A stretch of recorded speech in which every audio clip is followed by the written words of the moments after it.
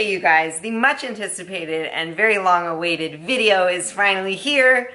This video is going to be all about my breast augmentation decision, my process behind it, why I decided to get a breast augmentation.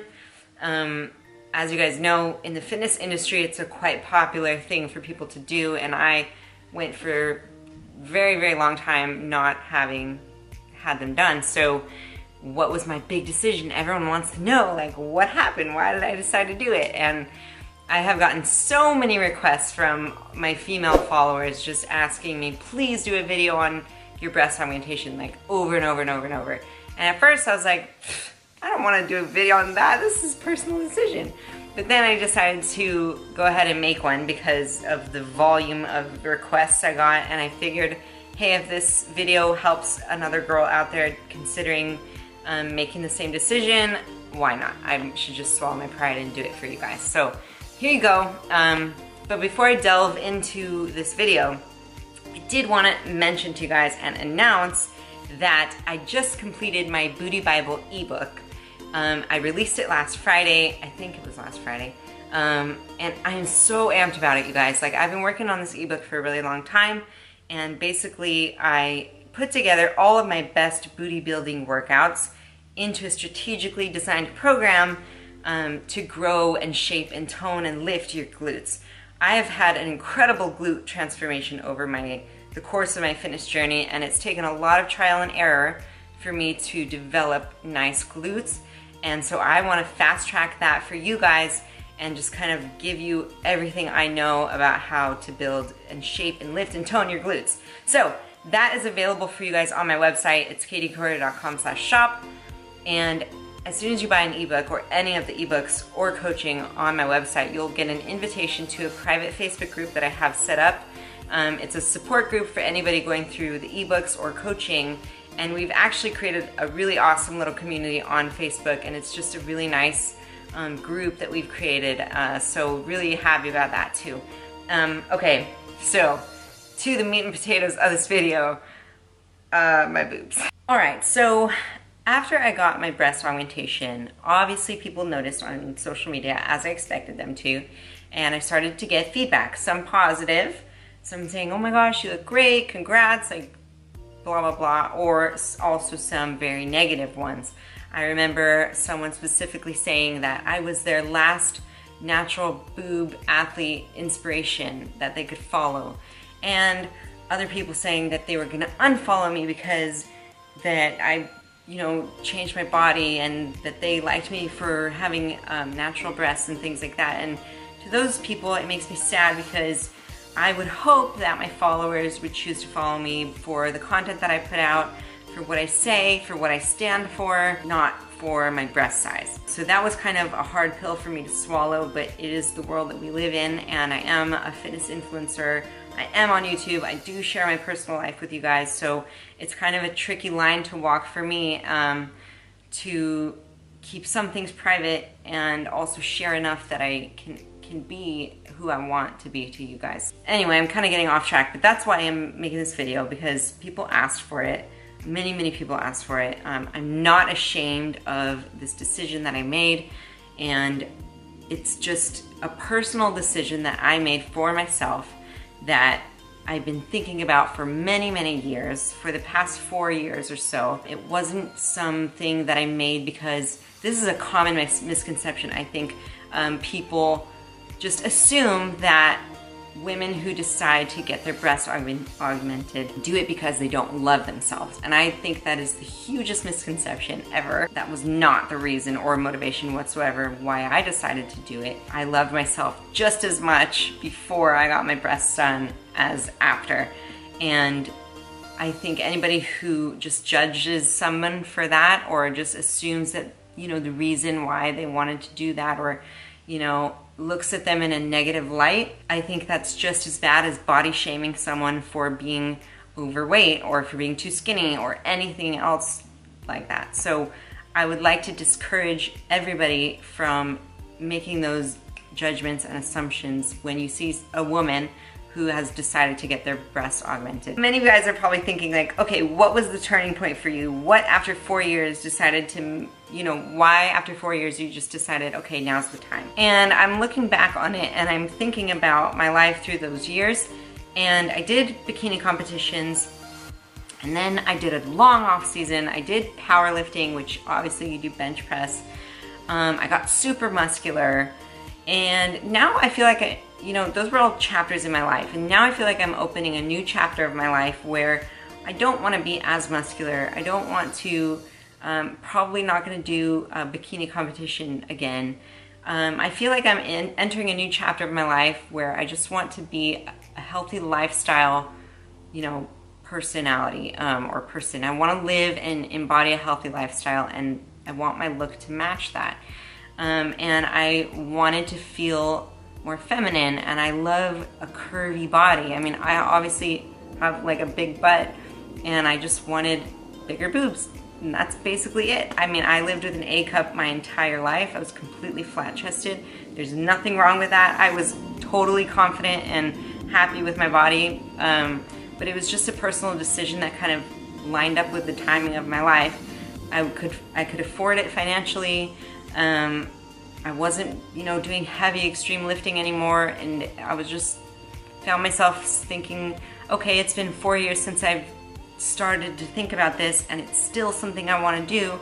I should just do it. And that was just a personal decision that I made for myself, for my body, and that's really all there is to it. So I'm not making this video to encourage anyone to get their breasts done. I think that if it is something that you're considering, I would tell you to really be thoughtful and careful about your decision, and make sure that that's what you want to do, and make sure the reasons behind your decision are true and good, and not a decision that you are making to fill some type of void that you have, or like to love yourself more, because I think that can get sticky, and I think that is not a good reason to do that. So now that you guys know why I decided to get my breasts done, I wanted to talk a little bit about the process. A lot of people were asking what my experience was. So basically, when you decide to get breast augmentation, it's a good idea to go visit multiple doctors, set up consults with all of them, and kind of just feel them out,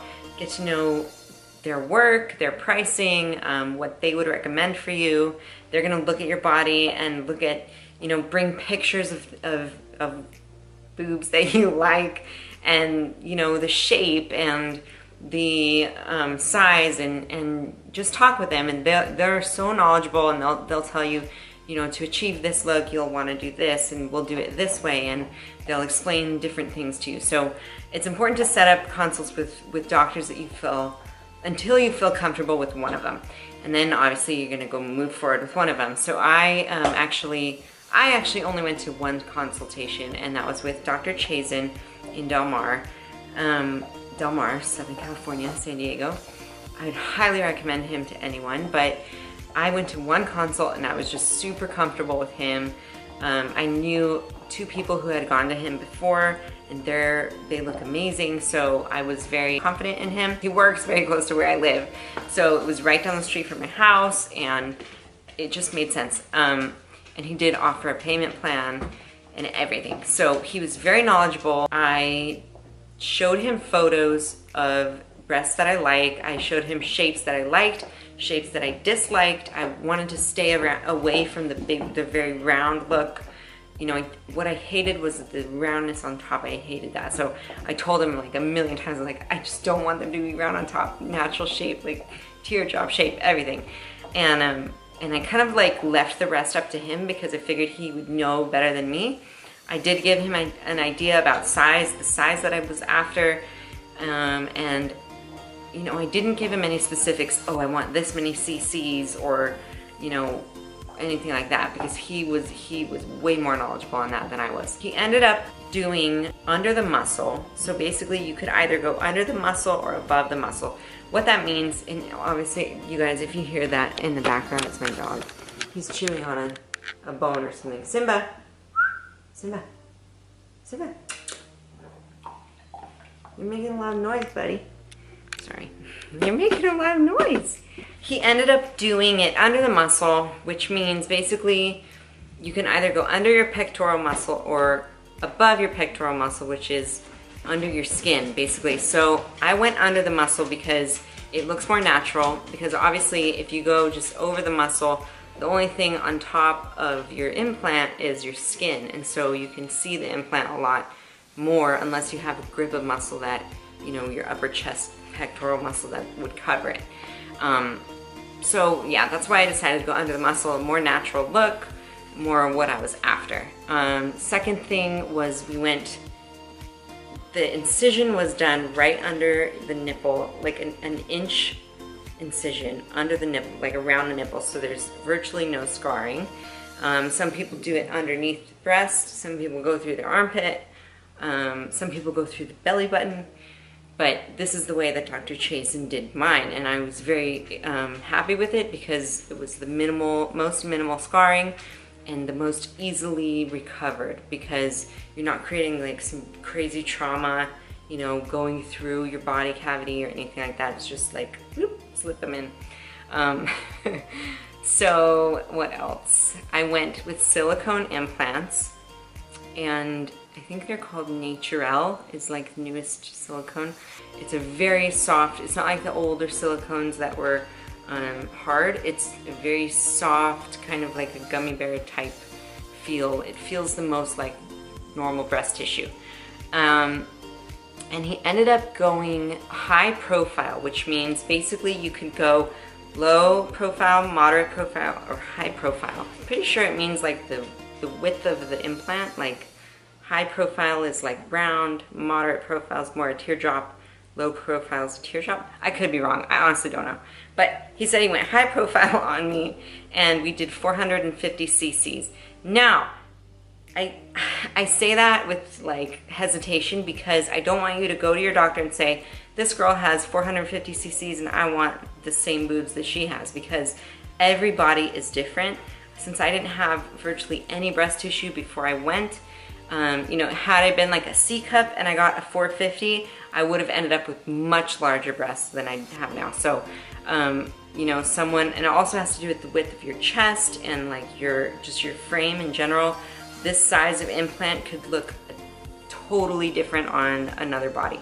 So that's why I say go to your doctor. They'll explain what's best for you. Bring pictures of stuff you like and pictures of stuff you dislike, and you guys can hash out the details between the two of you. So that was my experience of choosing an implant and everything. So then, next topic that I got asked a lot of questions about is recovery. How did I recover? How quick was it? Could I train?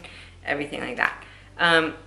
This is one of the reasons that I'm the most happy with Dr. Chasan, is because the recovery is so minimal compared to other people that I talked to. And it was the same for the other two women that went to him that I know of. My recovery time, I could do cardio 2 weeks, actually it was 10 days after surgery, cardio. And then I think I was in the gym lifting lower body 2 weeks after. Very light, just kind of getting my muscles moving again. And then he said no restrictions after a month and a half or so. So yes, it was obviously uncomfortable to move my arms above, you know, my shoulder line for a while, because it's just tight and your body's adjusting and you don't want to push it.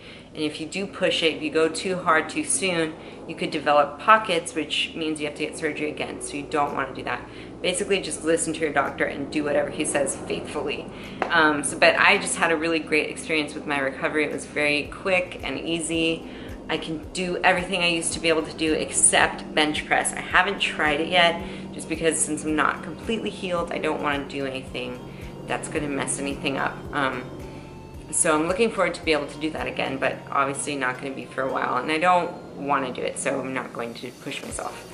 But everything else I've been totally fine doing. Squats, deadlifts, back. Some people have problems with doing back after they get their boobs done, but I have no problem. So I think it just depends on you, your body, your doctor, and the implants that you get, and just how your body reacts.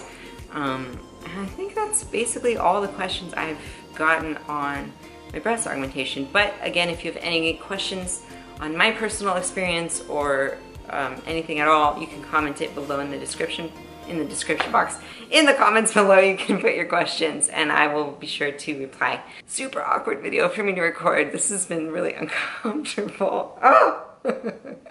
But I hope that it helps somebody out there, and I don't really ever want to talk about my boobs to you guys again. Okay, I'm gonna sign off now. See you in the next one.